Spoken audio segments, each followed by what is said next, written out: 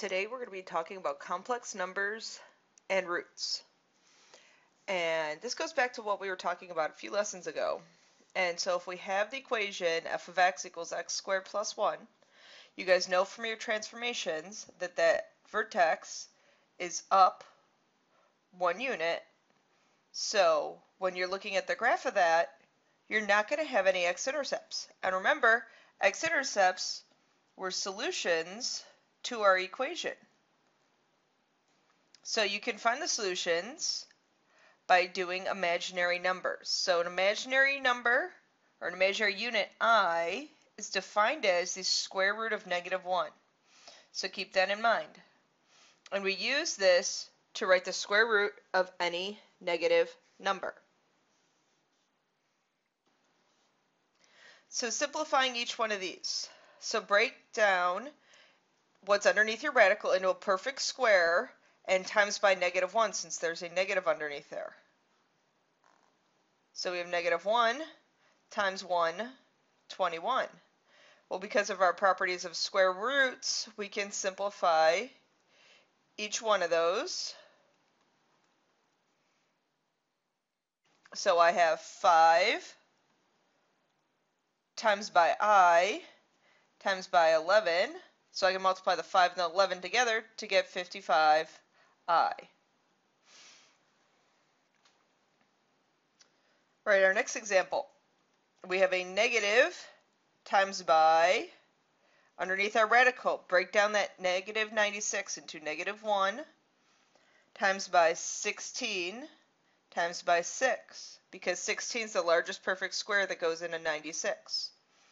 So we can break this down into negative square root of -1 times by the square root of 16 times by the square root of 6. Now that's going to change to negative. The square root of 16 is 4i times by the square root of 6.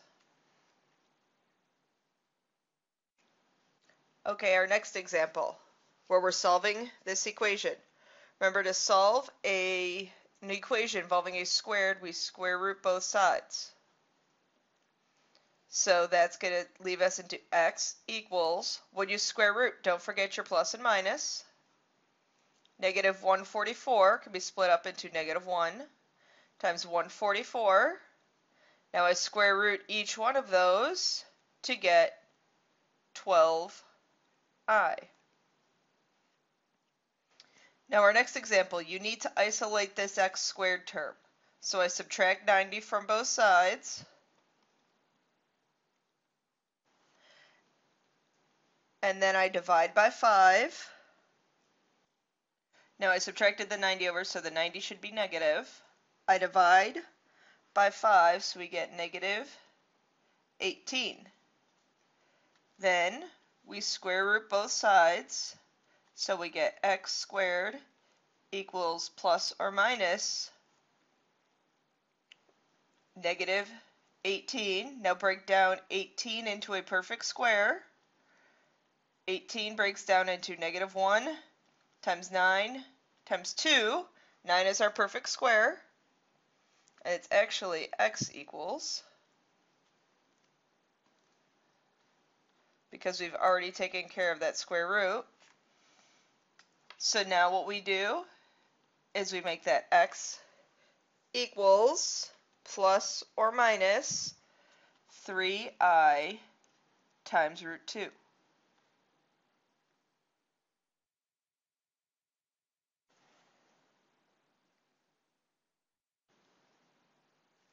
Okay, complex numbers can be written in the form a plus bi, where a and b are real numbers and I is our imaginary unit. Okay, so now we have the set of real numbers and we have our set of imaginary numbers. So remember, at the beginning of the year we talked about real numbers. Today's the magical day where we get to talk about imaginary numbers and then complex numbers that have a real part, which is the a part, and the imaginary part, the term that has the plus bi, the I, which is our imaginary unit.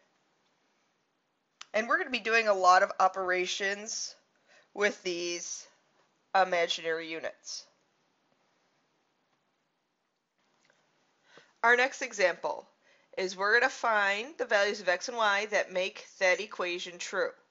So what you need to keep in mind is you need to keep in mind that the real parts, 4x, has to equal 2. So 4x has to equal 2, so x is going to be equal to 1/2.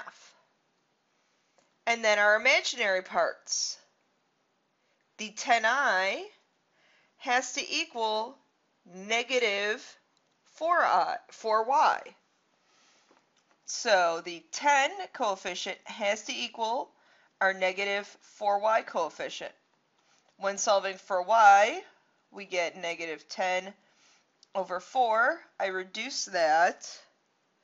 I'm going to reduce each by 2 to get negative 5/2 4y. Complex conjugates. Now I want to make sure you guys know this, so please make sure it's written in your notes. Our book doesn't cover this, but I want to make sure it's super important for something that we do that our book actually does cover. So the complex conjugate. Notice that A and B stay the same. A and B stay the same.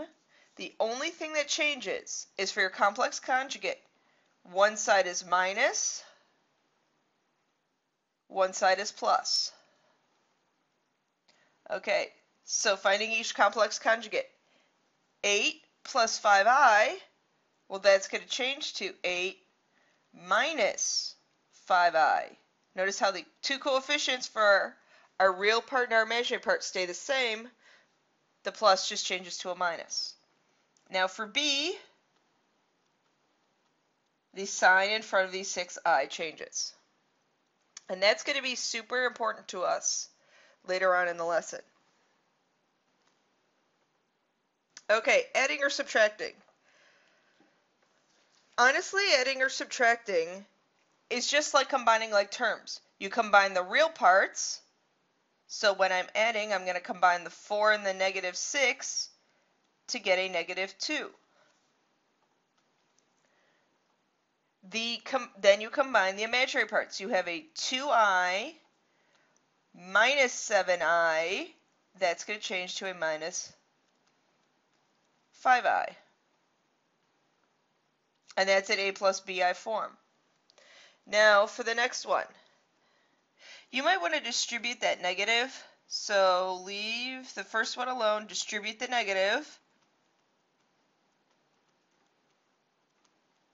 so that you don't make a mistake. It's okay to show too much work, because that's showing me what your thought process is. So 5 and 2 can combine to be a 7. 2i plus 3i, that's going to be a plus I. And there's our answer there.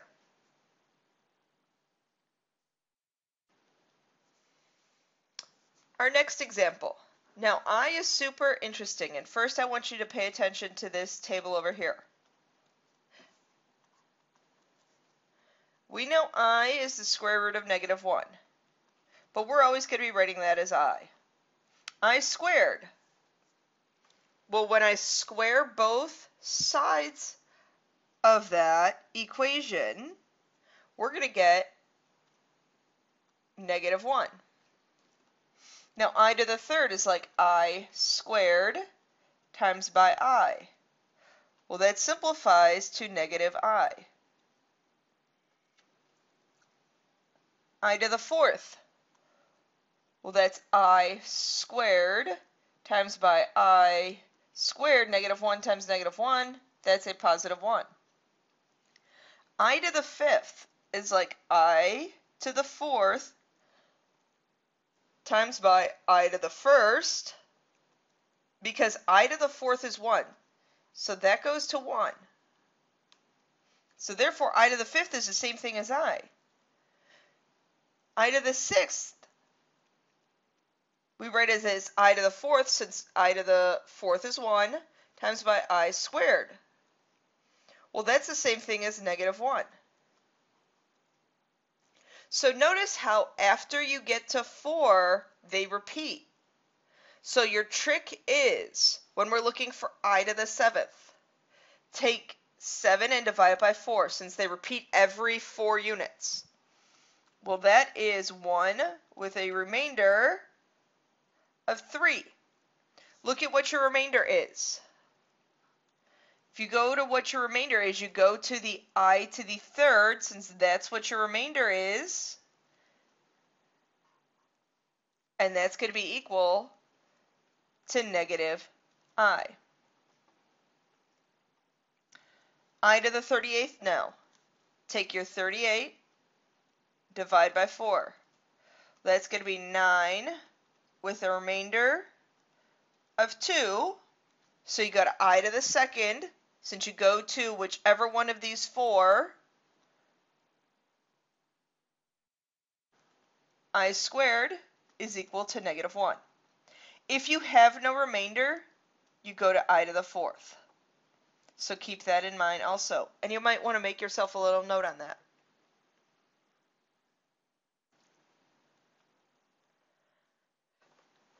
Okay, multiplying out. Now multiplying out, you're going to need those tricks that we just talked about.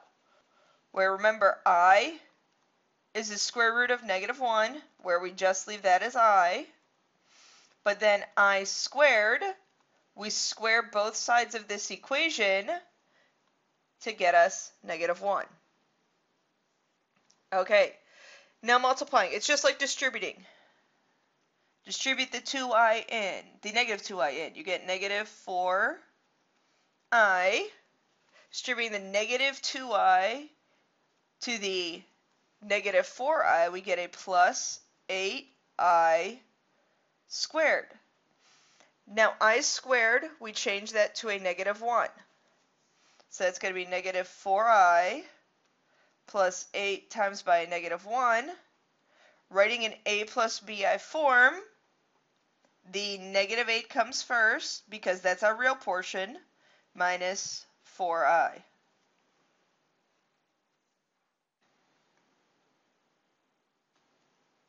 Next example, this is just FOIL. So first terms together, 12. Outer terms, inner terms, and our last terms. Now remember, when you're multiplying I times I, you get I squared. Now combine your like terms.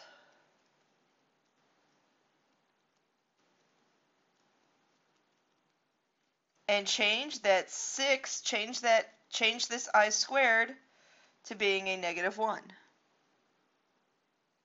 Now simplify.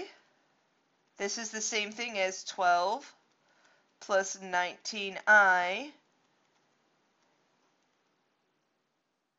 plus 6. Combine the 12 and the 6 to get us 18 plus 19i. And that is in a plus bi form, because remember, your real part comes first. Now notice, I'm multiplying two conjugates together here. Notice what's going to happen. That makes our life super easy. First terms together. Outer terms together.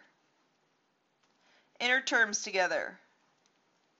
And last terms together. Notice how the middle terms go away since they're opposite signs.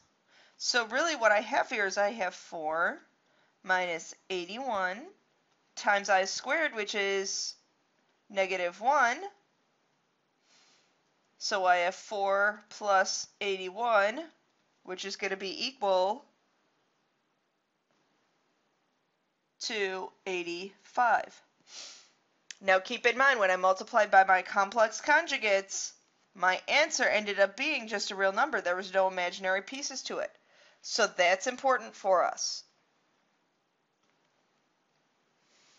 Okay, divide.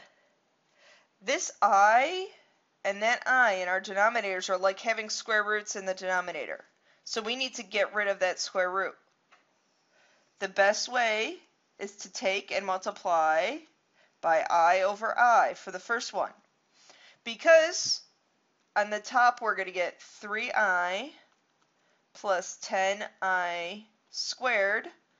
On the bottom we're going to have 5i squared. Remember, I squared is like saying negative 1. So on the bottom, I'm going to have 5 times by a negative 1. On the top, we're going to have 3i plus 10 times by a negative 1. So really what we have there is we have negative 10 plus 3i over a negative 5. And I can separate that out. Negative 10 over negative 5 plus a 3 over a negative 5i. And that's going to simplify to 2 minus 3 fifths I.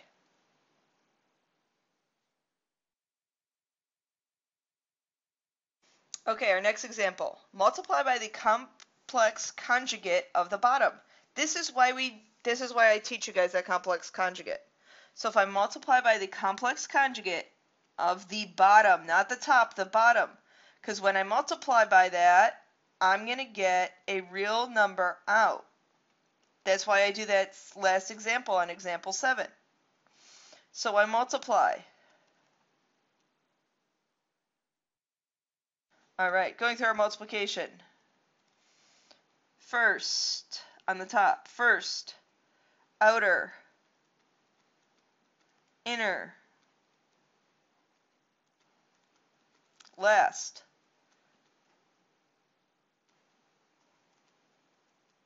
Don't forget the I squared. On the bottom,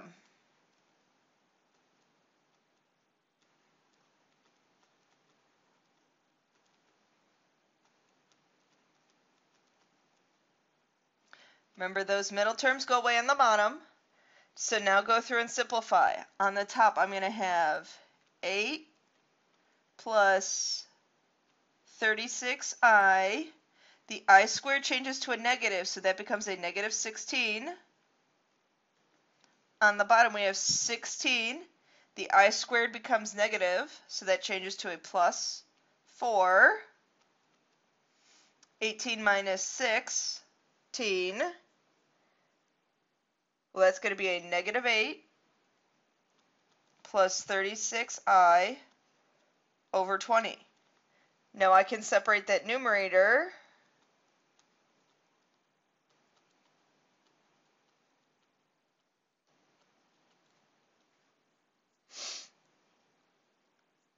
Simplify 8 over 20, each by 4 to get negative 2 fifths. Simplify again each one of those by 4 to get a 9 fifths. And we're done. So remember, if you have an a plus bi in the denominator, you have to multiply by that complex conjugate. This top one I didn't have to multiply by the complex conjugate. It was just enough to multiply by I, because the i's then became squared and I had less simplifying to do. Okay, there are your lesson questions for the day, and please make sure those are submitted on time for me.